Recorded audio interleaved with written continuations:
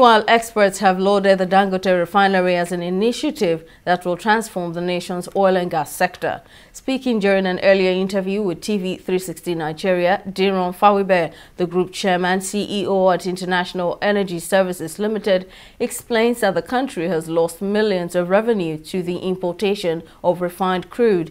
He expressed confidence that in the space of 1 year, the Dangote Refinery will revitalize the oil and gas sector. Today, Nigeria is importing massively, to fuel Nigeria economy. And to that extent, Nigeria has been spending up to 32% of its foreign exchange earning on imported fuel. Now, I'm not saying that the refinery will go on full stream, when it is commissioned, towards the end of this month. At least, we now see a silver lining at the end of the tunnel, whereby on a gradual basis, within the next 1 year or so, I bet it will even be much earlier, that the importation of fuel into Nigeria economy will stop. And we'll be able to uptake petroleum products, from this refinery.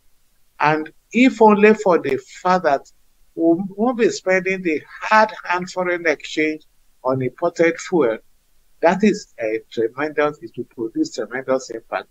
And don't forget that in the era of no crude oil production, that tends to generate foreign exchange earnings for the country.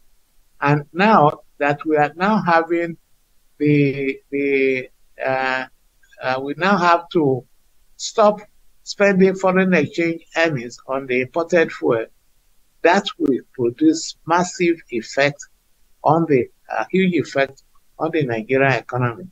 We know the other effects in terms of ancillary services. Over the past few years, once the refinery construction started, Dangote has been training Nigerians and then providing massive employment for Nigeria. That is the beauty of when we establish strategic project investment in the country.